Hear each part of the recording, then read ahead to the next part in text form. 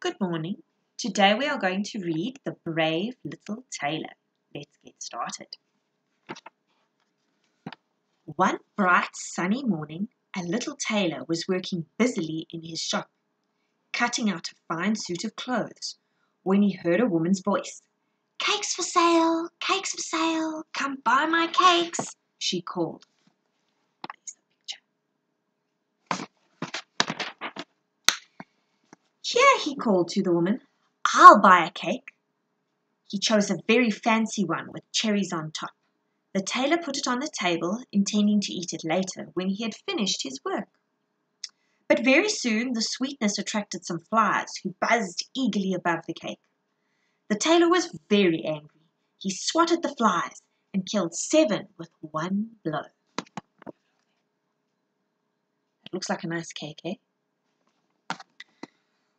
Well, thought the tailor, that was pretty good.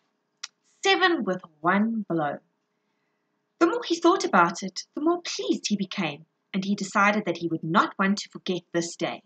So he made himself a belt, and on it he stitched the words, 7 with one blow. Later that day he went out for a walk, and he wore his belt.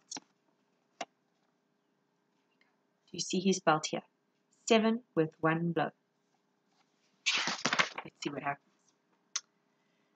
7 with one blow. The townsfolk were amazed, for no one thought that this referred to only flies. "Surely he must be very brave," they said. "He is a real hero." The little tailor soon became famous throughout the kingdom. Even the king heard about him. One morning, the tailor was summoned to the palace to appear before the king himself. The king too believed that the little tailor was a hero, and as soon as he arrived, the king stated his proposal. "In the forest there are 2 fearsome giants that are causing panic among my people," the king said. "They have been robbing and murdering throughout the countryside.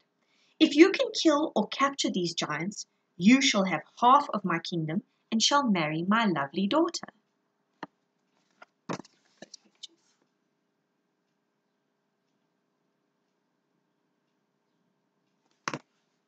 Let's see if he's going to do it. The little tailor devised a plan. Filling his pockets with stones and carrying a strong rope, he set out for the forest. He found the 2 giants sleeping under a tree, snoring loudly. The little tailor climbed the tree, and when he was hidden from view, he dropped a few of his stones on the chest of one of the giants. The giant awoke and shouted at his companion to stop hitting him. Then he went back to sleep. The little tailor waited until the giant was fast asleep. This time he dropped even heavier stones on both the giants. They awoke suddenly and began fighting, each angry and blaming the other. Suddenly, each giant knocked the other on the chin at the same moment. They both fell down, unconscious. Quickly the little tailor bound them together back to back and went to call the king's guards. Let's have a look at the pictures.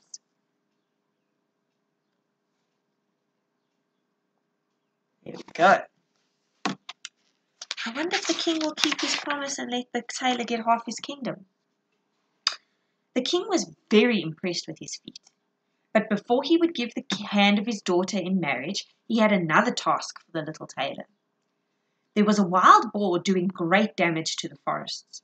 "You must put a stop to this," the king ordered, "before I give you my daughter's hand in marriage. If you are successful, then the wedding plans will be made."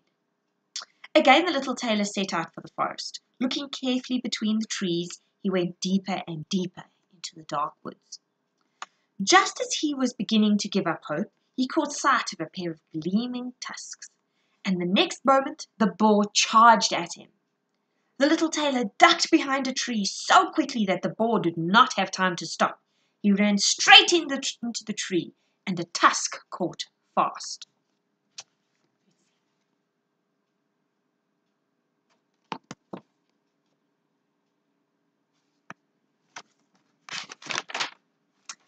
The little tailor slipped a heavy chain around the leg of the boar, and he eased the tusk from the tree.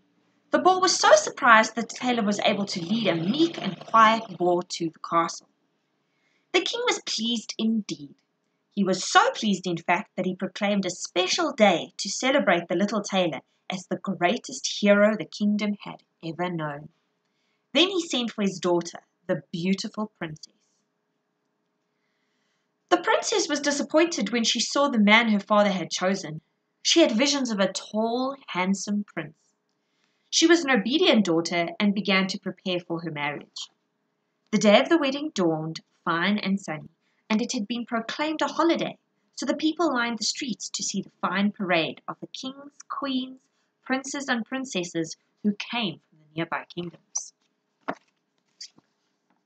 You see, he's got the boar on a leash. And here's the princess. She's sad. She doesn't actually want to marry him. She thought she was going to get a fancy prince, but she got a tailor instead. Let's see what happens. The wedding was a joyous occasion indeed, but still the beautiful princess was not too happy. When all the people returned home, the little tailor turned to his bride and kissed her gently, and it seemed as though a great miracle had happened. The tailor became a tall, handsome prince, and the princess loved him dearly.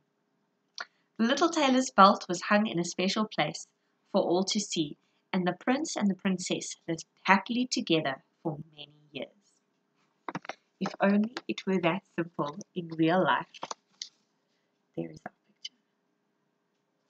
All right, I hope you enjoyed our little story, and I will see you soon. Bye!